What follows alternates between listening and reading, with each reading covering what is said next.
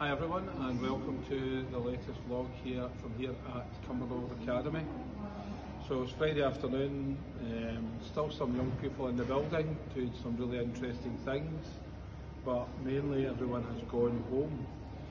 So Monday, if you didn't know, is an in-service day for the teachers. So we're at work, but the students are not, so they'll be at home. So we're looking forward to welcoming everyone back on Tuesday morning at 5 to 9. The fourth year reports were issued today, so if you're a parent of a fourth year pupil, you should be able to access their report. And if you're a parent of a third year pupil, those reports will be available from next week, so we'll get them out to you next week. So hopefully that's an indication by way of reports for all the year groups started for this session.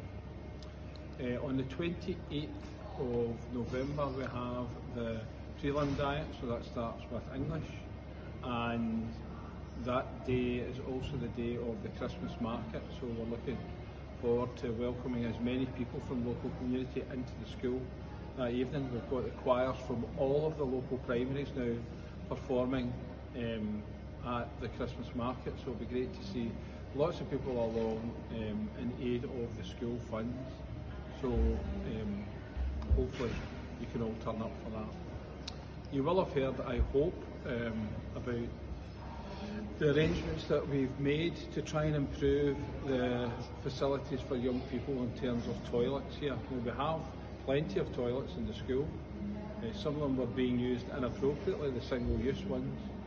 And as a result of a consultation with young people, the janitors, the cleaners and the staff, we made the decision to close those toilets and to make sure that all young people could access the main toilets during class time, and that additional supervision and cleaning would go into those toilets at break time and at lunch time.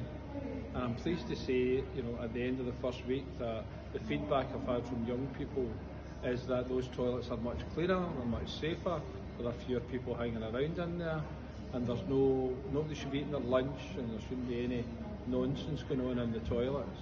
So this is an attempt to make the toilets more accessible to all young people and to ensure that the toilets are much better looked after. So we'll keep you posted with that.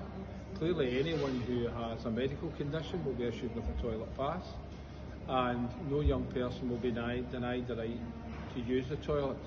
However, I do need to tell you that on Thursday, I've still to count it for today, we had 367 visits to the toilet in the school. 367, which I think is somewhat incredible. So we really need to try and cut down the number of visits to the toilet. I think, towards the end of a period and just after the start or after a break or a lunchtime. So we're going to continue to support young people to use the toilets at social times, and I would appreciate your support with that. But let's be very clear, if anyone needs the toilet, they will get to use the toilet. And we've just got a testing going on in the background here from Fez, so hopefully that won't be too loud and spoil this absolutely fantastic vlog. Thank you for your continued support, and we'll keep you posted with any developments. Have a lovely weekend. Take care.